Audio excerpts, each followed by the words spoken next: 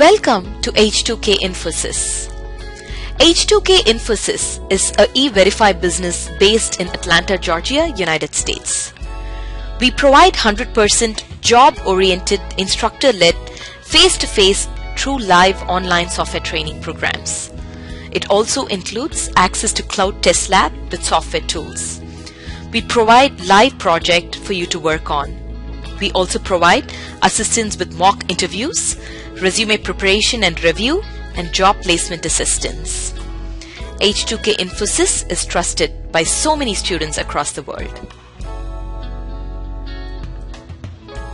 H2K Infosys provides world-class services in IT training with real-time project work for corporates and individuals, special IT training for MS students in the United States, software design, development, QA manual and automation, performance testing and maintenance, IT staff augmentation, job placement assistance, and tech support.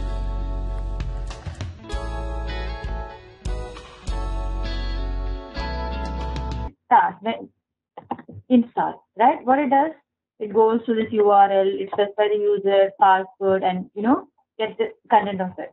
You could have different targets for start. You could see this target start. What it does, it goes to the specific URL, provides the username, password, and it does start. And for the stop also, you could create a target for it. So anything, it could be achieved, like functionality, it could be achieved as a target in and build.xml file, but the primarily or the necessary targets that we need to have is for the clean, for the build or compile, and for the deployment. Those targets are the mandatory things. Any questions?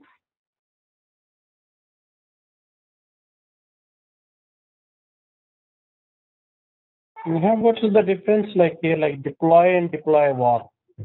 Deploy actually copies the folder. When we saying deploy, Balraj, everyone, it actually copies the folder. When we are saying deploy var, what it does, it's bundling that, it's zipping that into a single file, which is string app.var file, right? And Right. when we start the server, right, the .var file extracts and a folder with the same name gets created. You understand?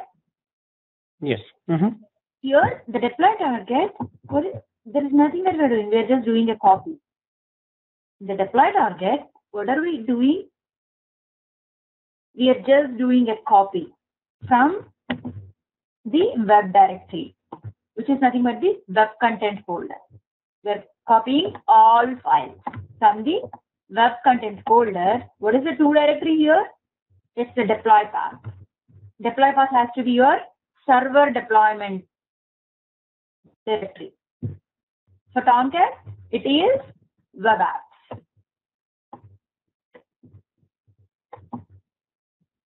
And we're giving the name in which folder it has to copy all those things. That's what the deploy does.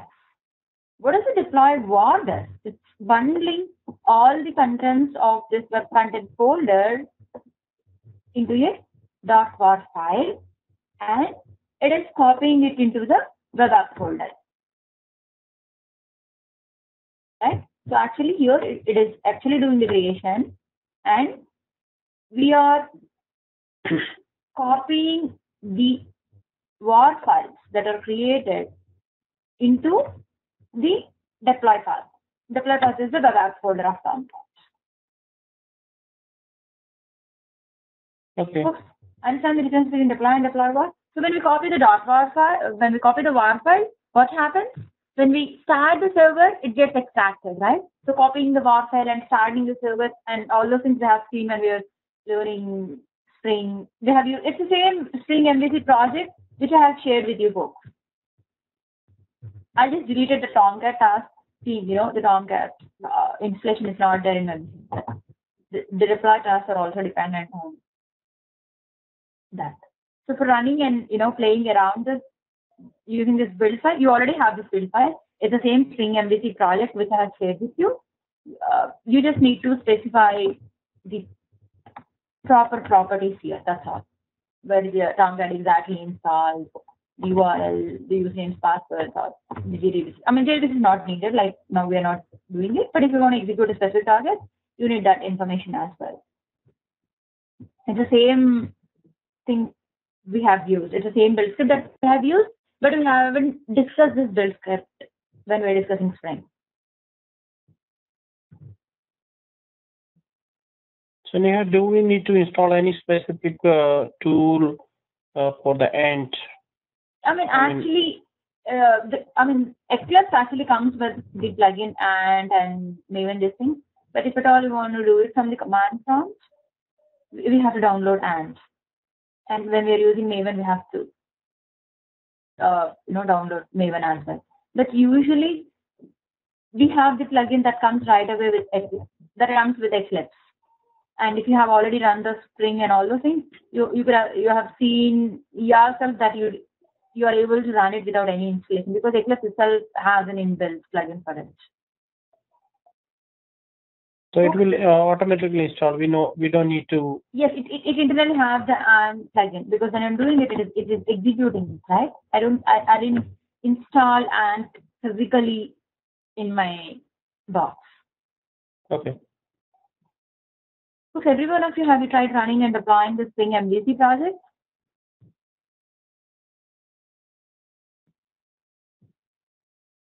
Okay, every one of you, and you just try doing this. If you're not able to, if you say something not recognized or something, folks, please let me know. I think I should be able to help you. If you already tried it, it works because the latest version is the Kepler version. When you go to Eclipse and download the Eclipse for Java EE developers, it has the plugin for both Ant and Maven. It's inbuilt plugin for both Ant and Maven. Folks, we don't really notice it, but when we see the Eclipse folder, right, it has some folder called as plugins. And it has, many inbuilt plugins. We usually don't, have an eye on it, but these plugins include Ant and Maven as well. Okay, any questions in this Ant build script?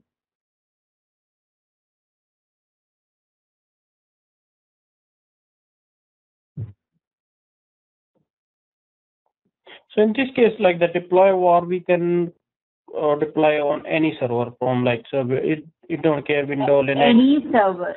Or any Linux. server. What we need to do is provide the path correctly here. The deploy path, we have to provide correctly here. If you want to put it in a WebLogic, you have the path of it, right? The deploy path, it could be different for different servers and it could be different for different machines. I might have the Tomcat installation in C Tomcat, right? So you might have it in C program files Tomcat, right? What we exactly need to specify is the properties correctly, right? See, that is the reason we have the properties defined and we use it. So that if I share this code to you, okay? If I share this product to you, you just need to modify this properties and everything else works for you, right? Right.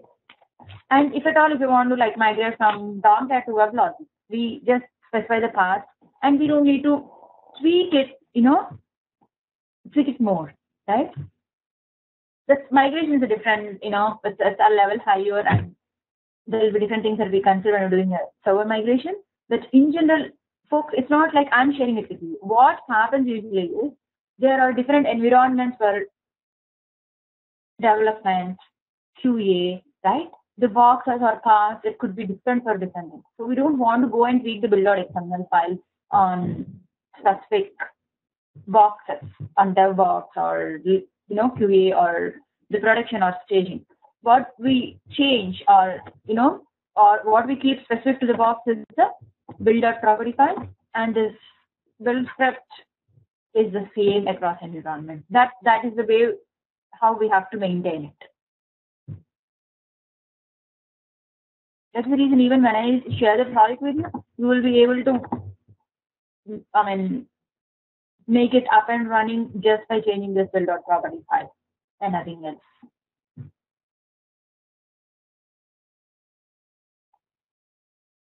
So any other questions before we jump on to Maven? Okay. Question. Yes, Basically, while deploying, we're not deploying it from our machine. It's always from somewhere from Subversion or some repository servers. So basically, if my code is on, like, for deployment, if I'm doing a deployment, what I'll do, I'll just check out from Subversion, then bundle it up and just put it on server. So Yes. how can we use Subversion? How can we pull the code from Subversion in Ant? See, usually we have to specify a different commands for doing the checkout, right? And Okay. after the checkout, where do you have it? I think in the Linux we have like the CO command to do the checkouts and all that, right? So we do the checkout in a specific folder, and depending on that, we specify the proper build directory on where the script should look up for the Java files and where it should bundle it and everything. Okay.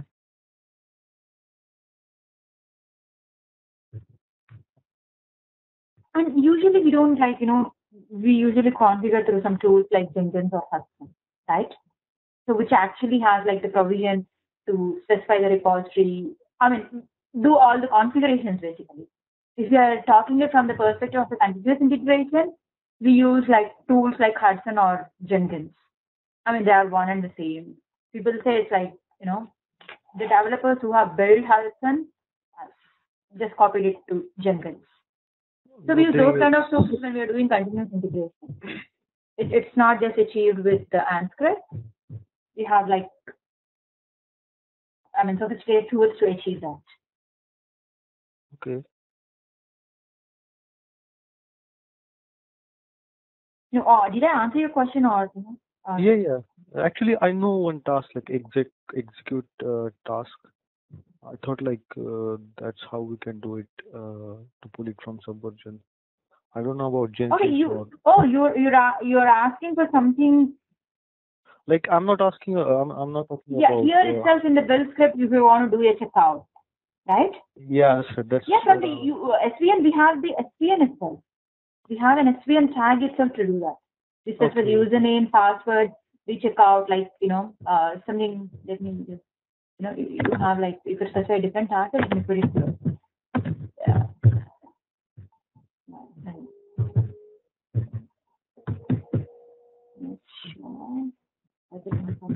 I have used it. I'm not sure where it's showing up.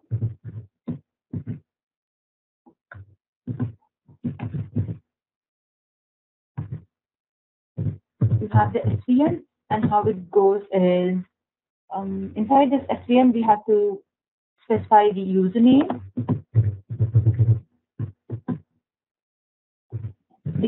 for you to log in, and the password. And I think inside it we have to check out to do a checkout.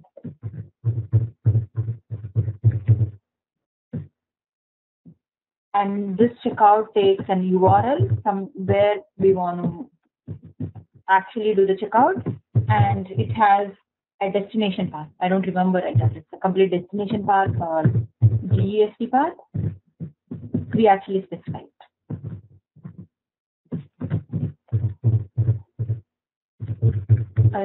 It's something like that. Okay. For the exact syntax, you could just Google it, but this is what I remember that you have the SVN itself to do with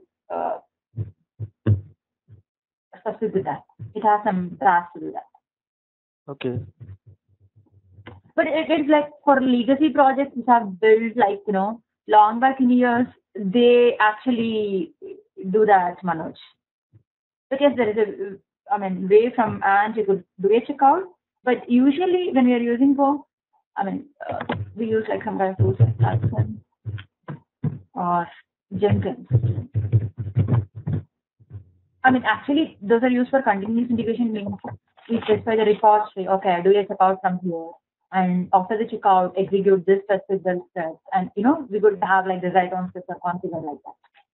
So usually you don't, there will be separate build engineers to write and configure those things.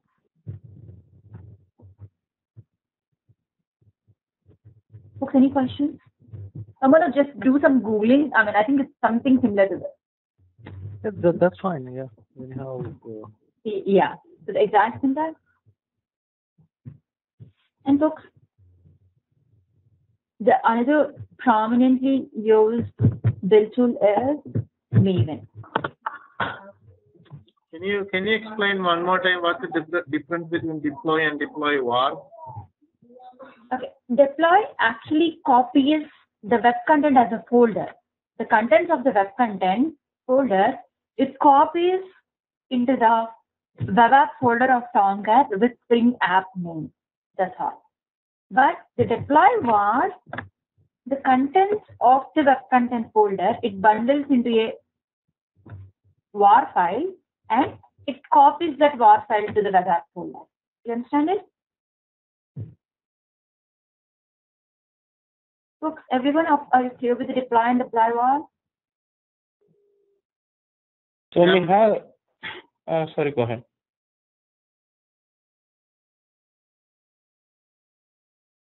I'm good. Okay. So Neha, do the deploy or call that deploy internally? No. It's doing a copy. In deploy var, we don't need to do we don't want to copy the folder, right? When one target calls internally is depending on the attribute depends. When you have depends, that specific target is internally called. Deploy var doesn't call deploy.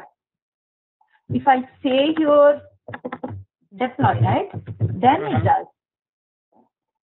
Okay.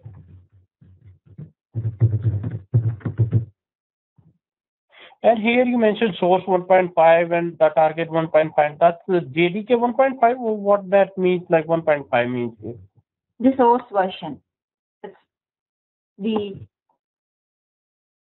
JRE version that we are using, 1.5 or 1.6. It's just the JDK.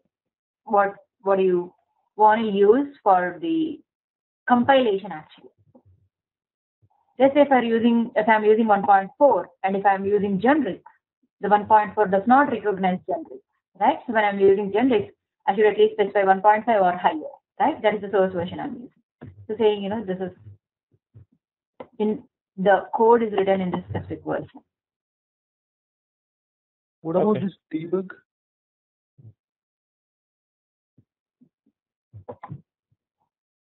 Actually, during the compilation, we could actually specify some breakpoints to check it out. Okay, so if you are putting this true, that means it will go on that breakpoint while yes, it's the wait and do all that. And fail on error is equal to true, and like if there is an error, you want to stop it or you still want to proceed with it.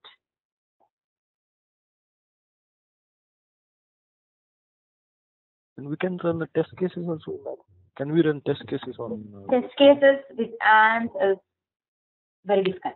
I don't say it's very difficult because it's the one which has been used. So we have to write target, triggering the the specific suit, and we have to write targets to actually do that. It's kind of Java target because it's like this is in a target you could have an execute task to execute something, right? Okay. No, I'm asking we have Java C here. It's something like Java to run a class or something like that.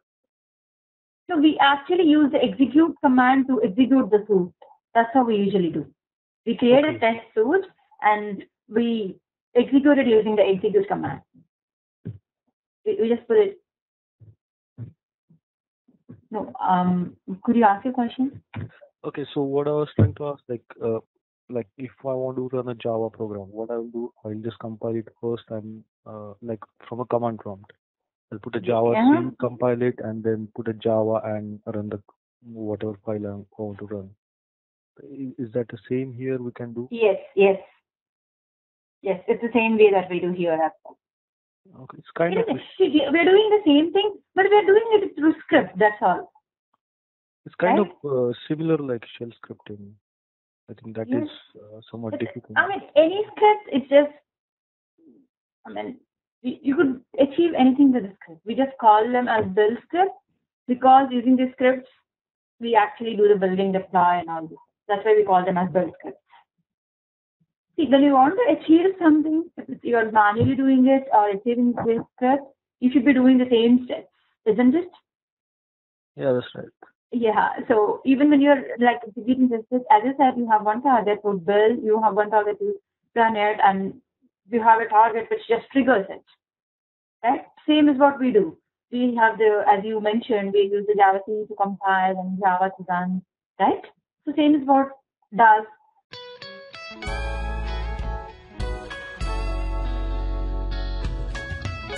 So many of our students have given testimonials on how our training programs are. You will find them on kudzu.com and on our website h2kinfosys.com. On our website h2kinfosys.com, you will also find more detailed information on who we are, the courses that we offer, what each course covers. Also, if you're interested in a demo program, please register on our homepage on the left-hand side. Just give us more information about yourself and we will send you a link for a demo class. The demo class is absolutely free. Experience our commitment by just attending an orientation workshop at no cost. Our team of faculty and advisors are here to guide you with the right information.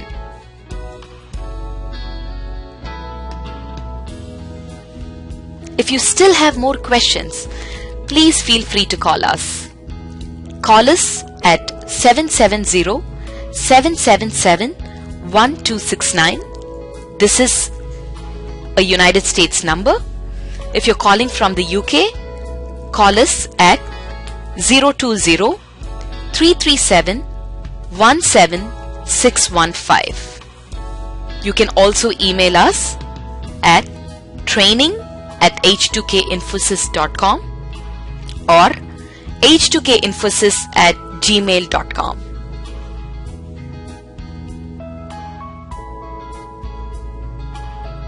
Thank you for watching our videos. We wish you a great career in information technology.